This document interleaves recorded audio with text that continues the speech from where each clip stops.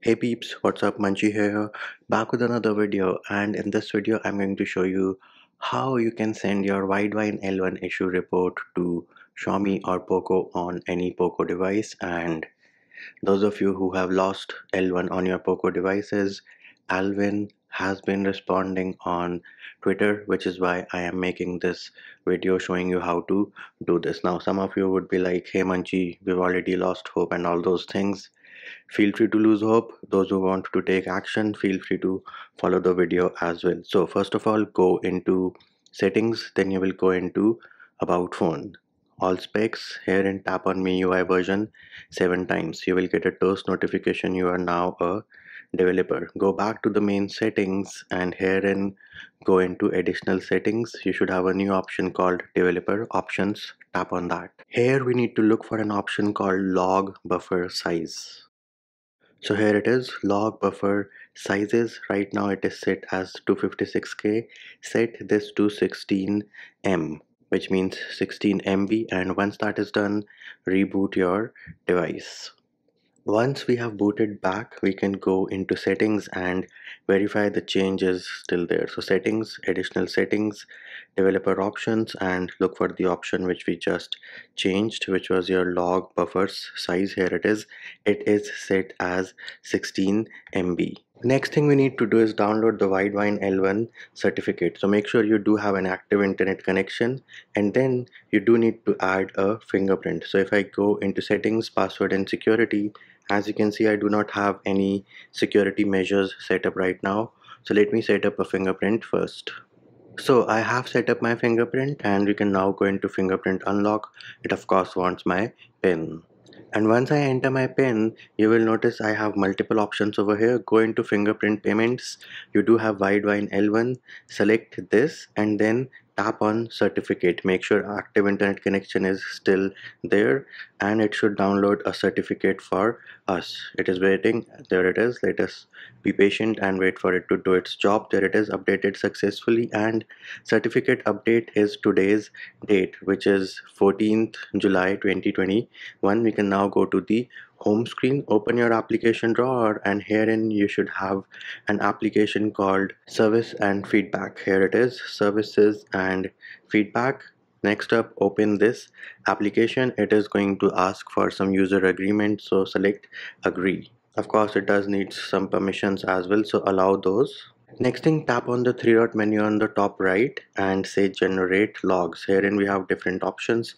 Let us use the phone, signal and mobile network one. Say generate log, and then we can say finish and upload. Make sure issue is selected. Describe your issue. So Widevine L1 is broken.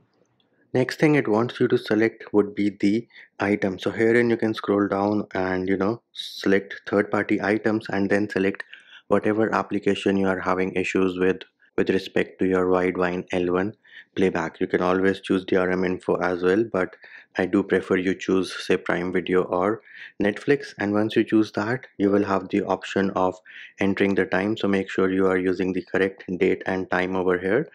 Enter your phone number, email, whatever.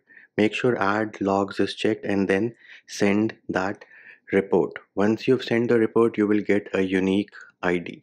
Copy that unique ID and tweet it over to Alvin along with your device's name. Another thing on the Poco F1, for those of you who do not know, Netflix never certified this device for L1, but Prime did. So let me go ahead and sign into my Prime account and show you something else. So here it is, I am on the Prime homepage, and let us say I go into this, the Tomorrow War movie, right? When I try to download it, you will see right now it is showing me as 5.41 GB, which means that Widevine L1 might be in effect. But when I try to play it, the first time I play it, I got an error, right? So this is the error which I get, error code license service call failure. So this I think this is important, because when I say okay, right, and now if I try to download it, you will notice the file sizes have gone down dramatically, which means Widevine L1 is no longer in effect, and even if you try to continue watching, it will not be in L1. So once you've sent the first report ID along with your device, go back and repeat the steps. Repeat the same steps I showed you, generate the logs again, because this time around we did play around with Prime Video as well. Or you can also check your Netflix if you have a Poco device which was certified by Netflix and L1 is not working all of a sudden. So repeat these steps and send over the report along with your device name to Alvin. Tweet of course is in the description of this video. And again, those of you who have already given up, feel free to ignore, don't watch, dislike the video.